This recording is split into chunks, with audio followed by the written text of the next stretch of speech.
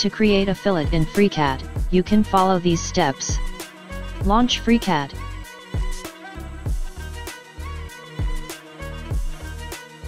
Select Part Design Workbench. Create a new document. Add body. Create the base geometry on which you want to apply the fillet.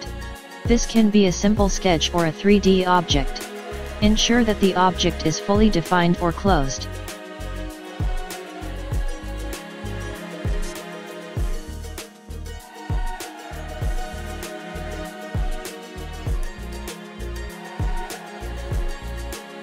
Change this condition to true. Select the edge or multiple edges to which you want to apply the fillet.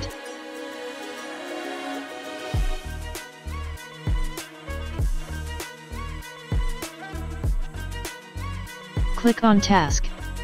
Click on Fillet tool. Specify radius.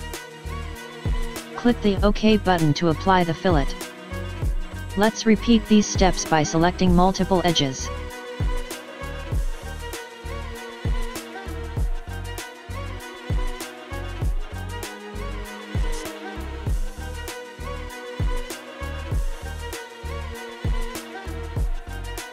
This is how you can apply fillet to edges. Thank you for your time.